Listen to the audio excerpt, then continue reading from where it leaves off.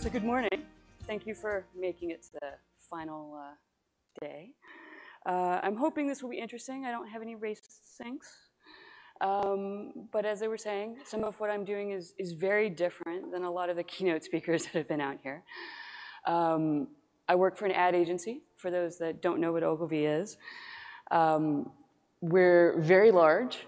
We have 450 offices in 163 cities. We have 800 developers worldwide. I'm from the New York office, and what I primarily focus on is what is considered creative technology and a combination of machine learning.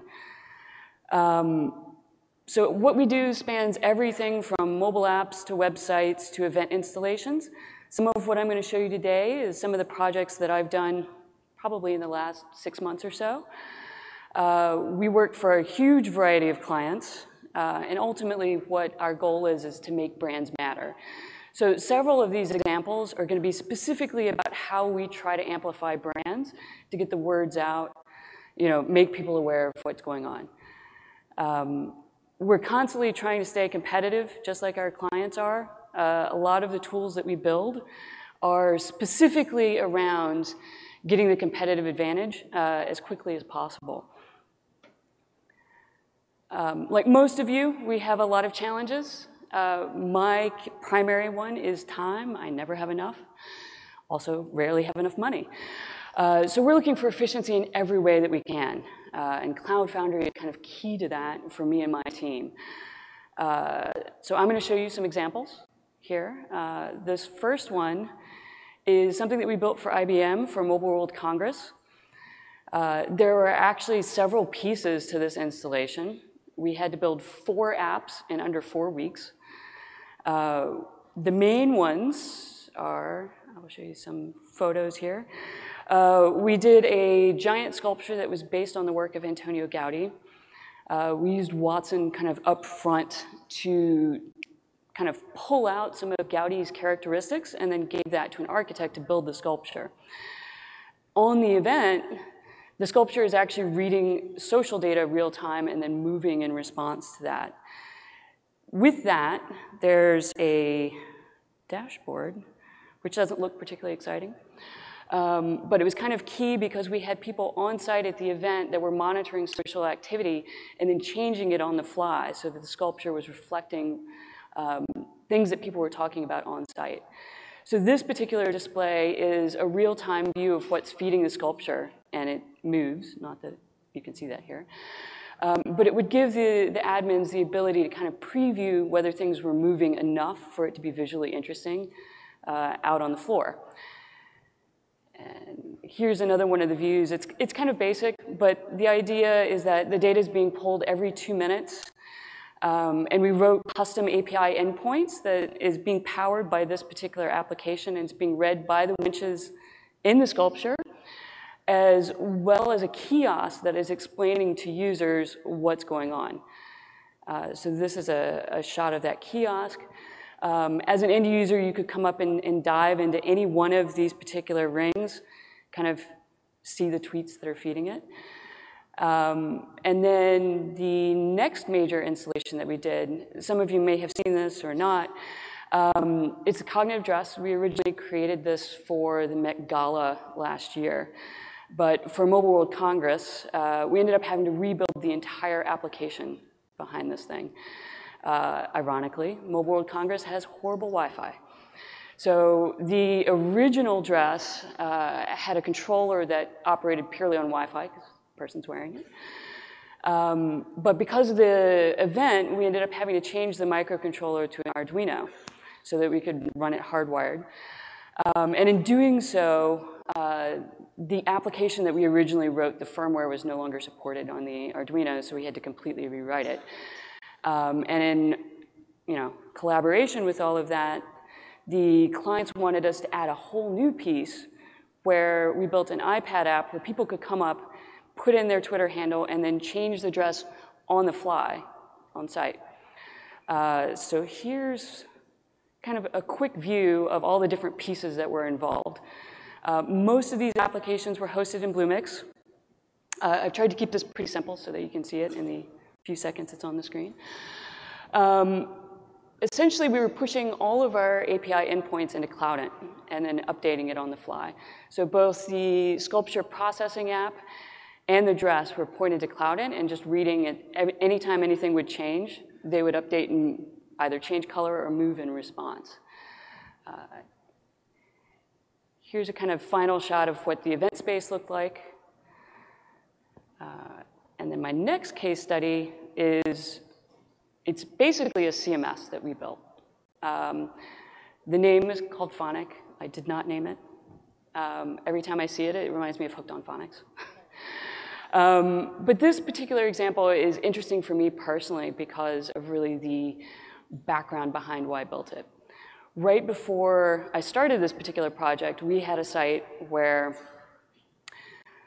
we were in the middle of a build. We had 3 weeks. We thought, oh, things are great. We're rolling into the last week. And then 2 days before launch, the clients and creative team said, oh, that was cute. The entire content structure has changed. The design's changed. You have to rebuild everything, and you have 2 days. Date's not moving. So my team essentially spent the next 49 hours awake, working like crazy, trying to rebuild JSON data files by hand, not something I advise. And then the following weekend, I was like, that's it, never again. I got to find a way to make this more efficient. And so over the course of that weekend, essentially, Phonic was born. And it's a CMS that allows us to change all of the content types, all of the templates, everything on the fly instantaneously. It is completely separate from the display. So we have a separate front-end application from the CMS that allows us to create templates kind of whatever the client specs are, right? So essentially, here's one of the screens of it. The CMS interface itself is pretty straightforward and simple because it's designed to allow us to create custom content models for every site. The data is completely separated from the display, as I mentioned.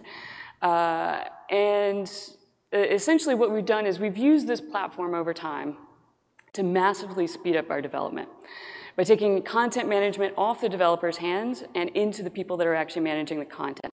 So we can just purely focus on building the site and doing what we need to adjust.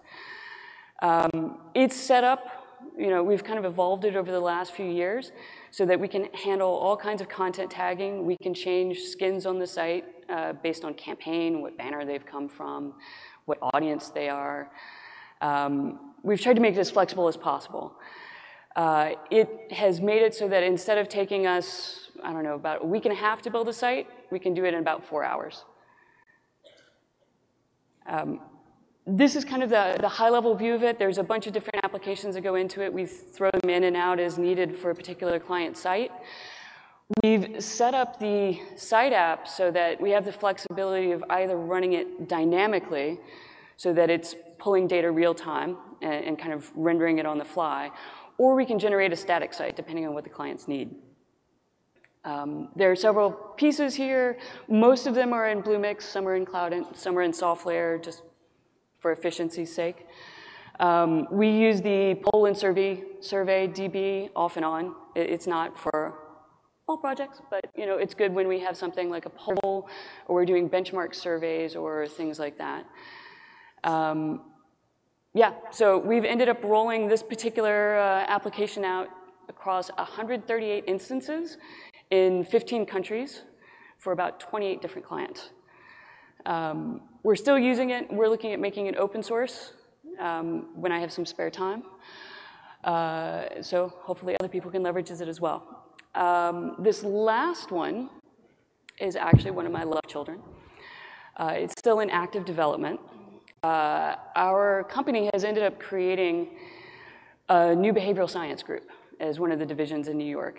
And we're starting to create a bunch of strategic apps that help support their initiatives.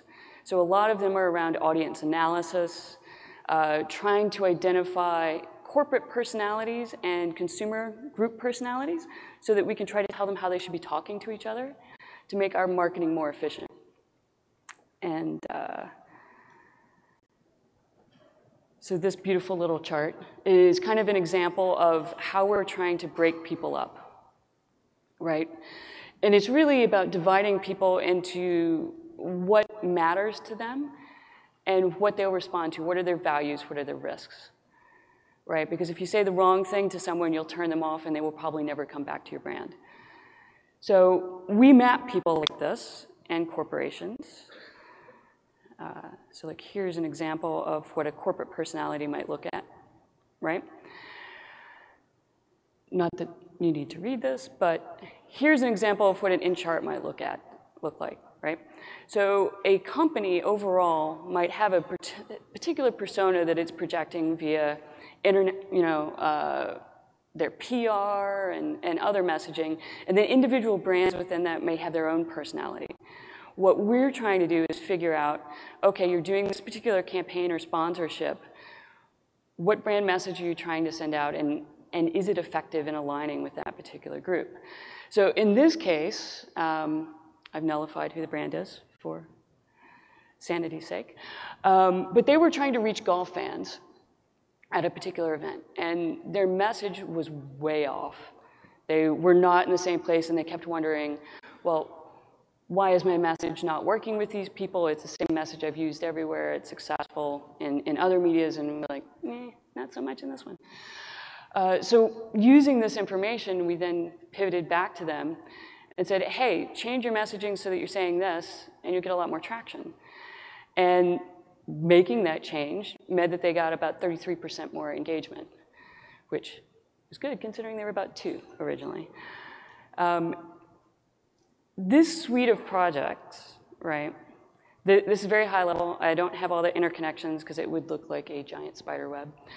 But we're kind of doing a long-term roadmap where we're trying to build various pieces and tools that are all talking to each other, all leveraging different pieces of machine learning. So in this case, our original core app is in Bluemix. We're using a bunch of their services, and we're looking at building new apps in Google to try to take advantage of some of their machine learning predictive models. We're kind of, as you see, using a lot of different services. And looking at trying to roll this out probably in the next 6 months or so, if we can. This is in the early phases. It's still evolving. One of the things that I'm a huge fan of in Cloud Foundry is that I can do experiments and see what works across each platform and figure out if it works before I stick the rest of the team on it. So, thank you. That's my job.